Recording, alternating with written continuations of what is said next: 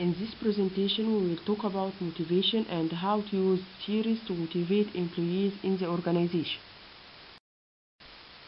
We start with motivation definition. The motivation concept is about the internal and external factors that lead an individual to engage in goal-related behavior. Motivation has three main characteristics that affect the person's reaction toward an objective, which are intensity, direction, and persistence. The motivation process starts with a need, mainly unsatisfied needs, that creates attention and worry about satisfying it, that can lead the person to behave in a certain directed way in order to achieve the goal and realize the need satisfaction. When research tried to categorize the motivation theories, this classification has been reached, starting with the need theories, which include many theories. Some of them are Maslow's, Adorfer, McClellan, Herzberg, and the second category is the process theories, which include mainly expectancy theory and goal setting theory, and finally responses to reward theory, which include equity theory and justice theory. This is the most popular need theory, which is Maslow's hierarchy of needs, starting with physiological needs, then safety needs, social needs, esteem needs, and self-actualization needs. Then Adorfer has reworked Maslow's hierarchy of needs and classified the needs into ERG series. E for existence, R for relatedness, and G for growth.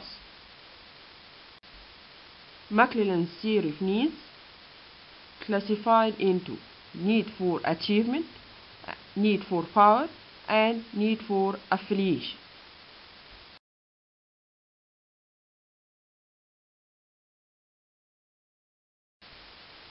Herzberg's two-factor theory is another one. This theory states that satisfaction and dissatisfaction are not the opposites, but two separate ideas.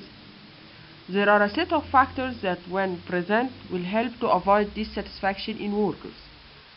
This group is called the hygiene factors, which may include such things as salary, working conditions, and company policies. There is another set of factors that, when present, will help to cause satisfaction in workers. This group is called motivators and includes things such as growth, responsibility, and achievement.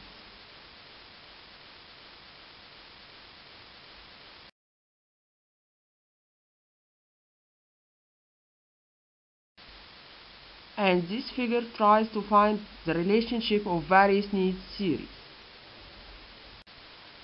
Then we move to process theories of motivation. We are focused here about expectancy theory and goal setting theory. Goal setting theory says that when people accept goals with certain characteristics as being SMART goals, and they receive feedback about their progress toward achieving these goals, that help them to get more motivation and achieve more results. SMART goals are specific, measurable, assignable, realistic, and timely based.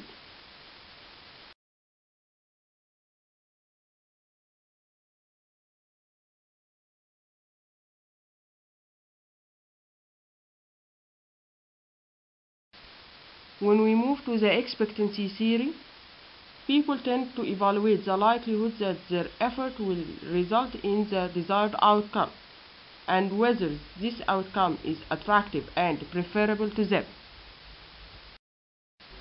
Expectancy theory talks about three main relationships. First, effort-performance relationship.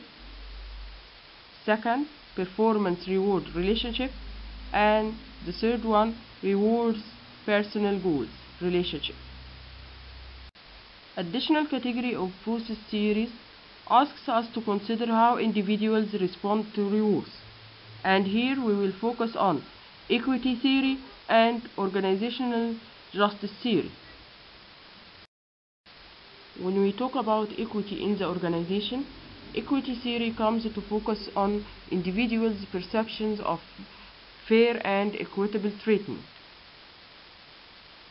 Employees evaluate their input-outcome ratio with relevant others.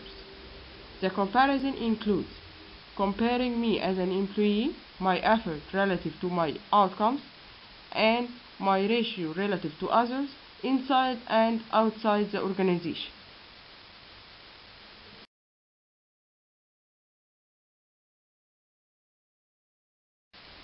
When we talk about organizational justice concept, organizational justice refers to employees' perception of fairness in the workplace. These perceptions can be classified into 4 categories: distributive justice, procedural justice, interactional justice, and interpersonal justice. In order to create motivating workplace inside the organization, you have to concentrate on many factors, such as rewards, payments, supportive leadership, work-life balance, flexible work options, job performance model and job design, intrinsic motivation and extrinsic motivation, supportive organizational policies, fairness and justice. When we talk about job design, the most popular model of job design, that is the job characteristics model, has to take a place.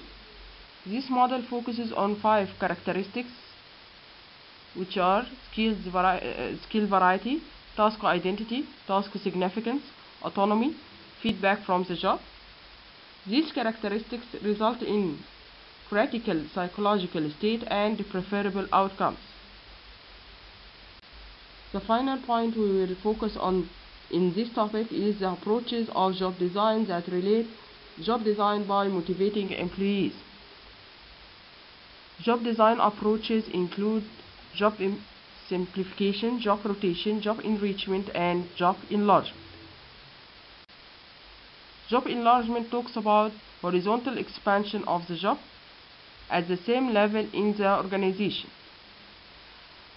Job rotation talks about systematically planned movement of workers from one job to another in order to add more experience and break the routine of the job.